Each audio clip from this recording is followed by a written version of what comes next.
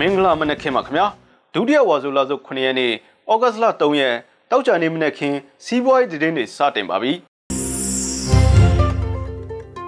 အမေရိကန်ပြည်ထောင်စုမြောက်ကယ်ရိုလိုင်းနားအခြေစိုက် Krispy Kreme ဒိုနတ်ဆိုင်ဟာမြန်မာနိုင်ငံမှာသူတို့ရဲ့ပထမဆုံးဆိုင်ခွဲကိုစက်တင်ဘာလမှာဖွင့်လှစ်တော့မယ်လို့ကြေညာလိုက်ပါတယ်မကြာခင်မှာလည်းအလားတူဆိုင်ခွဲပေါင်း10ဆိုင်ကိုဖွင့်လှစ်ဖို့ရှိနေတယ်လို့ Western Salem မြို့အခြေစိုက်ဒီကုမ္ပဏီကဆိုပါတယ်Krispy Kreme ဒိုနတ်ဆိုင်ဟာနိုင်ငံပေါင်း32နိုင်ငံမှာဆိုင်ခွဲပေါင်း1400ကျော်ကိုဖွင့်လှစ်ထားပါတယ်။ထိုင်းနိုင်ငံမှာလှုပ်နေကြတဲ့မြန်မာရွှေ့ပြောင်းလှုပ်သားတွေကိုကာလတိုအာမခံတွေလှုပ်စေဖို့မြန်မာအစိုးရရဲ့ကမ်းလှမ်းချက်ကိုထိုင်းအစိုးရကကြိုဆိုလိုက်ပါတယ်။နိုင်ငံခြားပြီးခဲ့တဲ့အပတ်ကဆွေးနွေးပွဲတွေမှာထိုင်းရောက်မြန်မာတွေအကာအကွယ်မဲ့ခဲ့တဲ့အခြေအနေမျိုးမဖြစ်စေချင်လို့သူတို့တွေမြန်မာပြည်ကမထွက်ခွာခင်ကတည်းကအာမခံစနစ်တစ်ခုကိုလှုပ်ဆောင်သွားစေချင်တာဖြစ်တယ်လို့ဆိုပါတယ်။တရုတ်နဲ့မြန်မာကြားဒေါ်လာ9.3 ဘီလီယံအကုန်အကျခံတည်ဆောက်မဲ့ကြောက်ဖြူရည်နဲ့စိတ်ကန်းနဲ့အထူးစီးပွားရေးဆောင်ကိုမြန်မာဘက်ကတည်ဆောက်မဲ့စီမံကိန်းကိုတေးတွားစေဖို့အတွက်ကုန်ကျစရိတ်နည်းနည်းနဲ့တည်ဆောက်လိုတယ်လို့ဆုံးဖြတ်လိုက်ပါတယ်။မြန်မာဘက်ကဒေါ်လာ1.3 ဘီလီယံလောက်တာအကုန်ကျခံတည်ဆောက်စေချင်တာဖြစ်ပြီး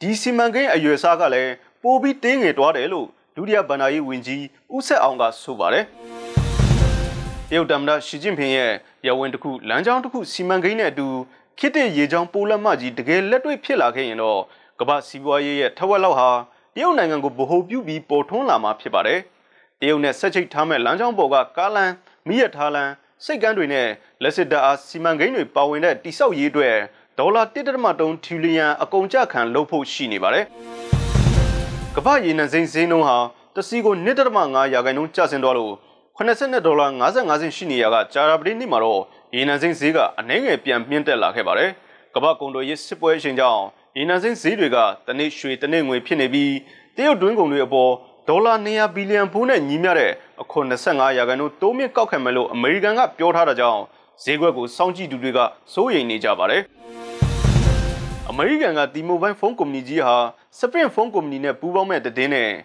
နိုကီယာနဲ့ပေါင်းပြီး 5G ကွန်ရက်မြန်နှုန်းမြင့်အင်တာနက်ဖုန်းတွေမိတ်ဆက်မဲ့တဲ့တွေကြောင့်စားတုံးတူ1.6 တန်းတိုးတက်လာခဲ့ပါတယ်။စပင့်နဲ့တီမိုဘိုင်းတို့ဟာလာမယ့်နှစ်ဝက်လောက်ကျရင်26ဘီလီယံတန်ဖိုးရှိတဲ့ပူးပေါင်းမှုကိုလှုပ်ဆောင်မှာဖြစ်တာကြောင့်အမေရိကန်ဆက်သွယ်ရေးလောကမှာအောင်မြင်မှုအညာကိုစုပ်ကိုင်ထားနိုင်လိုက်ပါပြီ။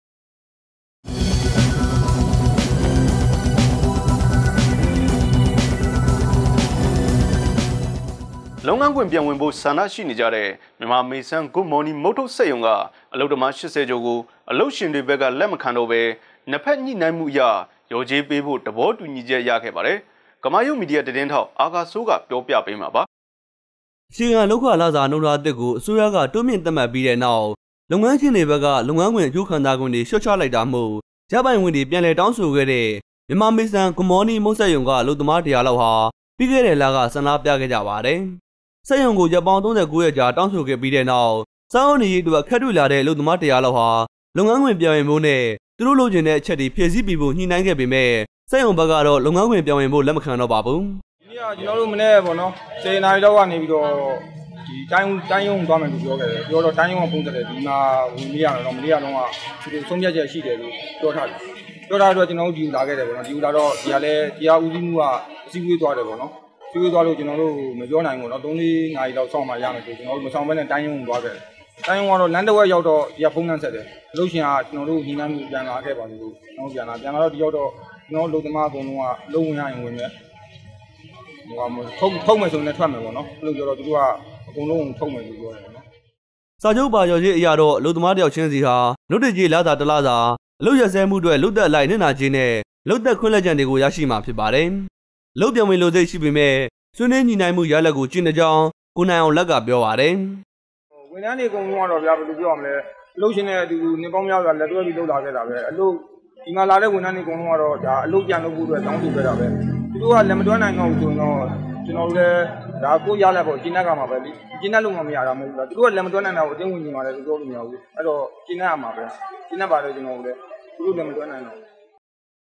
့လက်ရှိဒေါ်လာဈေးဟာတရေရေမြင့်တက်လာတဲ့အနေအထားကနေအစမတန်မြင့်တက်လာတဲ့အခြေအနေတစ်ခုကိုရောက်ရှိနေပါပြီ။အခုလိုမိုးတွင်းလိုချိန်ခါမျိုးမှာဒေါ်လာဈေးတက်တာဖြစ်တဲ့အတွက်တက်ရောက်မှုတွေလည်းရှိနေပါတယ်။ကမာယုမီဒီယာသတင်းထောက်ကျော်နိုင်ကတင်ဆက်ပေးထားပါတယ်။ American သမ္မတ Donald Trump ရဲ့ဖန်တီးမှုကြောင့်ဖြစ်ပေါ်လာတဲ့ကုန်သွယ်ရေးစစ်ပွဲဟာ အားကောင်းနေတဲ့အမေရိကန်စီးပွားရေးကိုအကြောင်းပြုလို့ကမ္ဘာဈေးကွက်မှာဒေါ်လာဈေးကလည်းထောင်တက်လာခဲ့ပါတယ်။မြန်မာပြည်လိုဖွံ့ဖြိုးတဲ့နိုင်ငံတွေအတွက်ပုဂ္ဂိုလ်တင်ပို့မှုနှဲပါတဲ့ဒီလိုရာသီမျိုးမှာဒေါ်လာဈေးအဆမတန်ကြီးထွားလာမှုကကြီးမားတဲ့ရိုက်ခတ်မှုဖြစ်ပေါ်နေပါတယ်။ဒေါ်လာဈေးရန်ကြီးသွားတဲ့အခါမှာပုဂ္ဂိုလ်သမားအနေနဲ့တော့ကောင်းတာပေါ့။ပုဂ္ဂိုလ်မှလည်းရတယ်လို့။ဒါပေမဲ့ဒီဒေါ်လာဈေးတက်တဲ့အချိန်ကမိုးရင်းဖြစ်နေတယ်။မိုးရင်းဖြစ်နေတဲ့အခါကျတော့ဆရာတို့ပုဂ္ဂိုလ်ကနည်းနေတဲ့အချိန်ဖြစ်နေတယ်ဆိုတော့ဒါကတော့ direct effect ဖြစ်တာတော့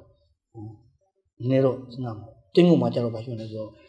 တင်းကုန်ပစ္စည်းတန်ဖိုးတွေတက်လာတယ်ဈေးကြီးလာတယ်အဲ့တော့အဲ့မှာဘာသွားကြောက်လဲဆိုတဲ့အခါကျတော့ခုနကပြောစောင်းစီလိုဟာမျိုးပါလာတယ်နောက်အဓိကကျတယ်73စီတွေပါလာတယ်အဲ့တော့73စီဈေးနှုန်းတွေတက်လာလို့ရှိရင်စားသောက်ကုန်ဈေးနှုန်းတွေတက်လာတယ်ဆိုတဲ့အတွက်ဒီဒေါ်လာဈေးအပြောင်းလဲဟာတော့ဒီဝယ်ဖြစ်ဖြစ်ဒါကတော့ဆရာတို့လက်ခံမှုခံရမယ်ဒါပေမဲ့ဒါလည်းတကယ်ပြန်ကြည့်တော့ဆရာတို့တနိုင်ငံနဲ့ဖြစ်သွားတဲ့အခြေအနေမျိုးတော့မဟုတ်ဘူးပေါ့လ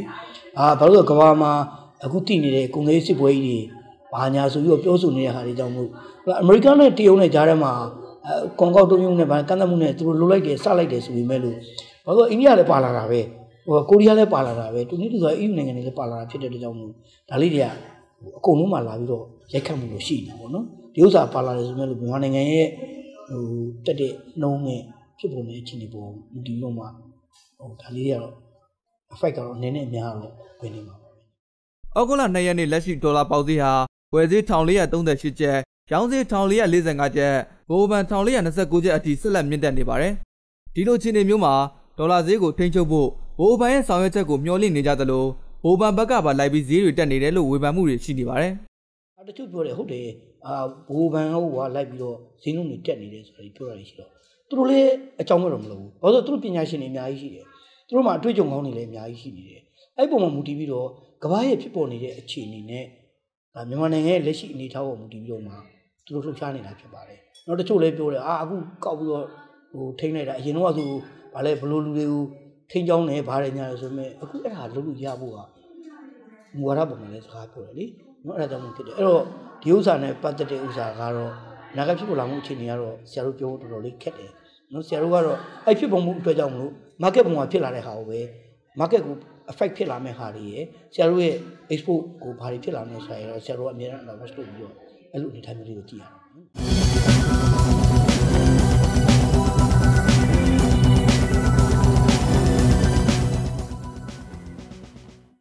မြန်မာနိုင်ငံရဲ့ဆော့လို့ရေးကဏ္ဍကိုမြင့်တင်နိုင်ဖို့အတွက်စရုပ်ထအချိန်မြောက် Edition of Vedas မြန်မာပြပွဲကိုရန်ကုန်မြို့ Novotel Hotel မှာပြုလုပ်နေပါတယ်။ကမာယိုမီဒီယာသတင်းထောက်ဝင်းနိုင်ကတင်ဆက်ပေးထားပါတယ်။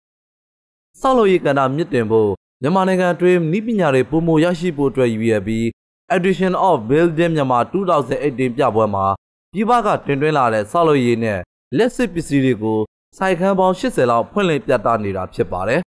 ပြထားတဲ့ကုမ္ပဏီတွေအကုန်လုံးကဒီ update ပေါ့နော်သူတို့ရဲ့နောက်ဆုံးပေါ့နည်းပညာတွေအကုန်လုံးပြီးတော့ပစ္စည်းအကုန်လုံးလာပြထားတဲ့အတွက်ညီမတို့ဒီမှာလည်းဒီ update ဖြစ်နေတဲ့ဟာတွေပေါ့နော်ဒီပစ္စည်းနည်းပညာပိုင်းနဲ့ပတ်သက်လို့ရောဘူးတူတာတွေအများကြီးရမယ်ပြီးလို့ရှိရင်ဒီစီးပွားရေးလုပ်မဲ့လူတွေဒီမှာကျတော့ supplier company လည်းပါတယ် distributor company လည်းပါတယ်ပေါ့နော်အဲ့တော့ဝင်ရောက်ကြည့်ရှုမဲ့လူတွေက distributor company တွေပါလို့ရှိရင်လည်းသူတို့သွင်းကျင်တဲ့ပစ္စည်းအသစ်တွေပေါ့နော်အဲ့ဒါတွေကိုကြည့်ရှုလို့ရပါတယ်ရှင်ဟုတ်ဒီပြပွဲမှာတော့အာရှနဲ့ဥရောပကကုမ္ပဏီပေါင်း60ကျော်လာရောက်ပြသတာဖြစ်ပြီးဩဂုတ်လ2ရက်နေ့ကစလို့3ရက်ကြာပြသနေတာလည်းဖြစ်ပါတယ်။အနာဂတ်မြန်မာနိုင်ငံမှာရင်းနှီးမြှုပ်နှံမှုတွေပုံမဝင်ရောက်လာဖို့ရှိသလိုရန်ကုန်တိုင်းဆိုရရဲ့မြို့တိစီမံကိန်းတွေလည်းလှုပ်ဆောင်ဖို့ရှိနေတာကြောင့်ဆောက်လုပ်ရေးကဏ္ဍအလားအလာတွေရှိနေပေမဲ့ပြည်ပကုမ္ပဏီတွေနဲ့ရှင်ပြန်ရမယ့်အနေအထားတွေရှိနေပါတယ်။ဒီဂျပန်တွေကိုထိုးဖောက်ဖို့သာမြန်မာတင်းတစ်ခုအနေနဲ့အချိန်ယူရတယ်။ချင်းချင်းကျွန်တော်သွားကြရလောက်လာဆိုမဆုံးဖြတ်။အဲ့ကုမ္ပဏီကိုတို့ကလိုက်ကြည့်မယ်ဘလို့မျိုးစုံပေါ့။အဲ့လိုရှိတော့အခုနောက်လို့ subcontracting တင်းမှာလည်းအတွေ့အကြုံရှိပြီး